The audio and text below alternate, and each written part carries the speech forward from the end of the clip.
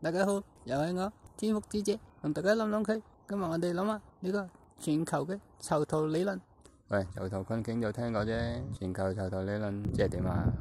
即係囚徒困境用喺全世界，其實簡單啲嚟講，即係全世界根本就困死喺呢個全球囚徒理論裏邊。喂，呢個世界點樣困死咗喺呢個囚徒困境裏邊啊？就係因為全世界嘅人都做緊囚徒困境嘅行為，所以全世界就係一個大嘅監獄。全世界嘅人大家一齊玩死自己啦。囚徒困境講嘅就係大家都唔相信其他人，所以揀個攬住一齊死嘅行為，但係都覺得啱啊嘛。所以全世界嘅人都係一樣咁做咯。大家都唔會揀最好最啱嗰樣行為，而大家都揀唔信其他人會揀最好最啱嘅行為。大家都會好自私，揀淨係自己好嘅選擇，所以大家一齊得到一個唔好嘅結果啦。簡單啲嚟講，即係你做7日，我做15，你不仁我不義，同佢呢陣攬炒咯。喂，原來攬炒係逼出嚟啊！梗係啦，邊有人無啦啦自動攬炒啫？傻嘅。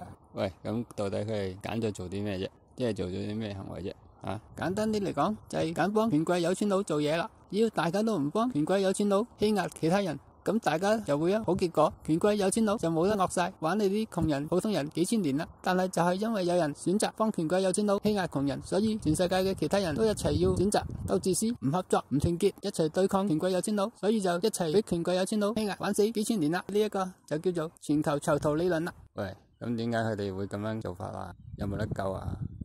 個原因其實就係因為佢哋唔肯用腦去諗解決方法，而係死記啲叻人聖人神教佢哋乜嘢啱乜嘢錯，唔肯用腦啦。如果一開始咁多千年嚟，嗰啲聖人唔係教佢哋死記乜嘢啱乜嘢錯，而係教佢哋用腦去思考乜嘢啱乜嘢錯，咁嘅話都仲可能有得救嘅。但係而家就真係冇得救啦。喂，咁即係由頭到尾都係我錯晒啫，我嘥心機做咗咁多千年聖人，教咗咁多嘢，原來由頭到尾都係我錯。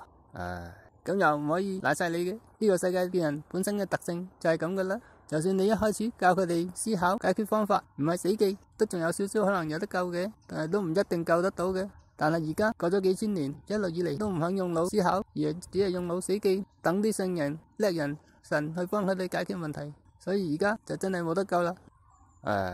喂，咁不如你做聖人啦。嘿，都話冇得救啦，仲做咩聖人啫？你跌埋心水，唱你個鑊，反你個伴奏啦，賢德聖君。本來都仲有啲死結解唔開，而家聽完你解釋，清楚晒，明白晒，唔使再諗做聖人啦。一於聽你話，跌埋心水，唱我個鑊，反我個伴奏啦。多謝晒天福智者吓，多謝晒你解開我幾千年嘅心結，唔該晒。乜說話好小事啫，咁今日係咁啦，拜拜。